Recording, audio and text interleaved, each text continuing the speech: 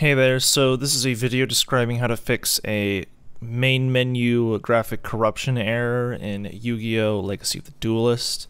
You can see it on screen now. It doesn't appear perfectly as it does in-game, but on the recording you should notice quite a bit of artifacting issues. You'll notice it more if I enter the card shop. It's absolutely terrible. The game is still playable, but this is a very annoying error to say the least. It does not carry over into the 3D duels, but it does carry over to all of the menus.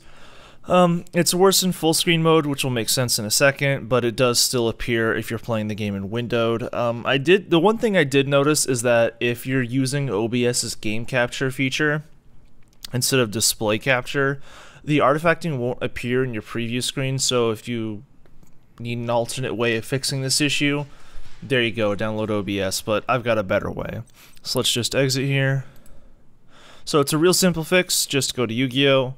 Properties, Local Files, Browse Local Files, and then right-click, Properties, Compatibility, and then disable full screen optimization. So for those of you who have been in this tab before, I'm pretty sure that this is a new feature with the latest Windows 10 update, which explains why I wasn't having this error until the latest big Windows 10 update. But the idea is that it's some Microsoft code that makes games at full screen run better.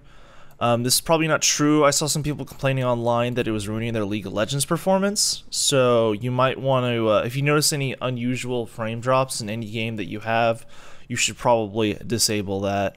You know, those that weren't present before the update. So as you can see here, no more errors. Everything looks as it should. Go to the card shop.